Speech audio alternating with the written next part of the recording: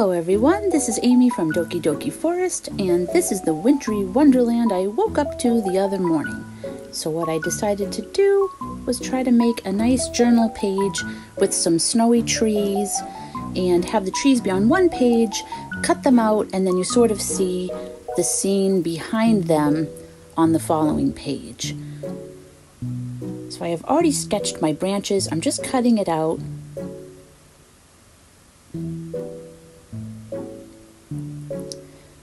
And then after I had cut it out, I realized I love how it looks, but it's way too flimsy at the top because I didn't leave any paper up there to sort of anchor the trees. So I'm adding that back in to make it sturdier and hopefully make it so the trees won't just rip. And then I realized that I had one piece, but I really needed two pieces. So I'm thinking of these as kind of like the clouds in the sky above the trees or behind the trees. And now I'm going to get to the painting. And of course we're going to begin with some nice snowy white paint. And I'm just putting that on.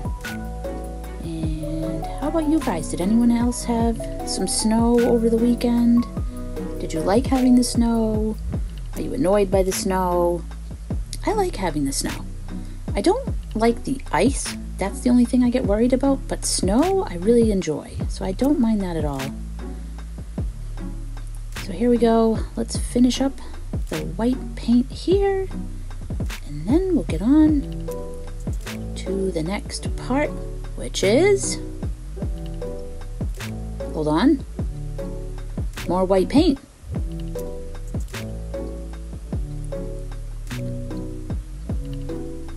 Okay, now I'm trying some of this Lindy's spray, and I actually thought it was going to be kind of like a gold color, but it turned out to be a brown color. So it kind of looks like dirty snow after it's been on the ground for a few days and the sand's been on it and the cars have been driving by. Try to blend that in a little bit, and then I just added some blue spray on top of it to sort of give it some more depth and tone. I think once I combined those together, I actually really liked how it looked. I was a little worried about that brown at first, but I think it's okay. And then I realized I lost my white, so I just kind of wanted to put that snow back on there on the tops.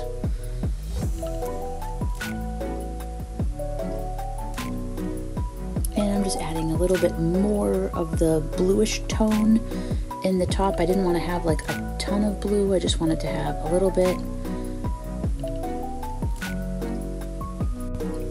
Okay, and now we are on the page, the second page underneath the tree page, and I'm just adding some black acrylic paint.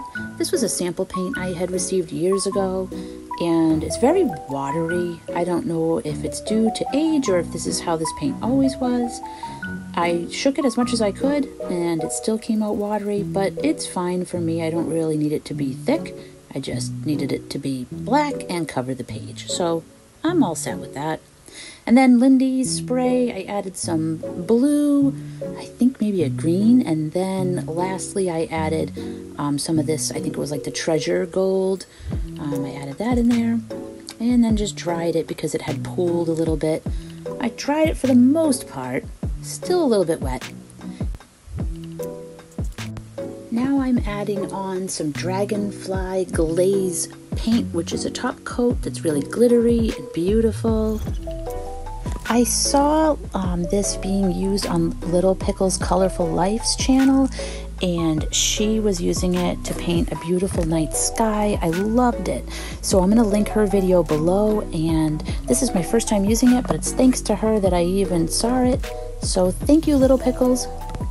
Okay, and now I'm going to add some characters to the page. So these are two of my original characters, Leaf and Acorn, and they get into all sorts of adventures together.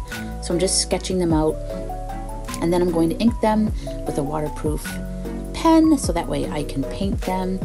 I like sketching these guys and painting them with watercolor and then putting them on top of acrylic backgrounds, so it's almost similar to, you know, how they would make animation In days of old, when they would paint the cells by hand and add them on top of another layer, which would be the background layer, which was all hand painted.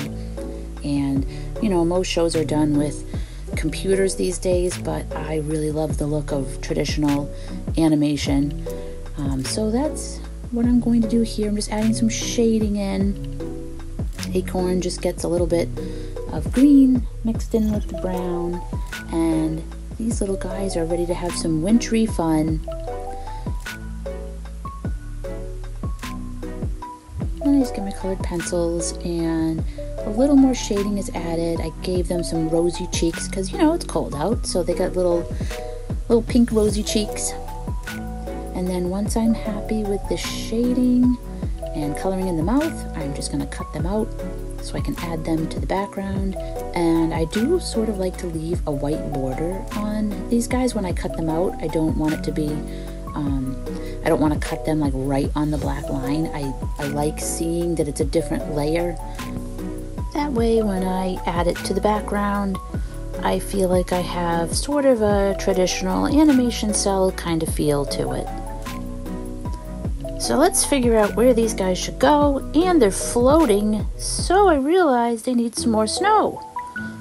So here we go, we just got a few more inches here.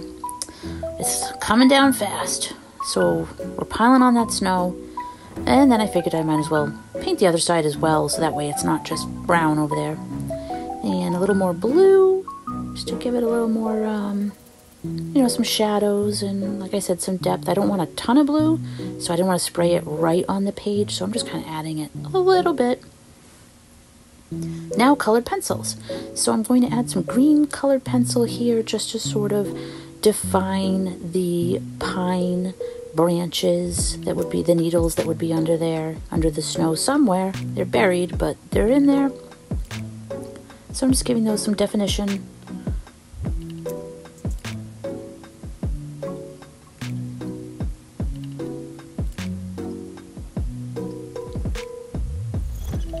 And now I'm using some of this like opalescent kind of acrylic paint to add some bluish tones on top. And maybe some shine too. I feel like it didn't quite come out as shiny as I thought it would, but I still really like it.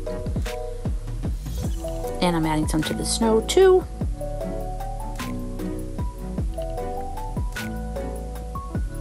Then I want to add some white lines, some details of the pine needles. So I'm using this Posca white acrylic paint marker, and that did the job. So now you can sort of see some little rounded pine needle branches in there. And then I thought I'd add some stars. You can't really see them too well though because of the white snow that's already there.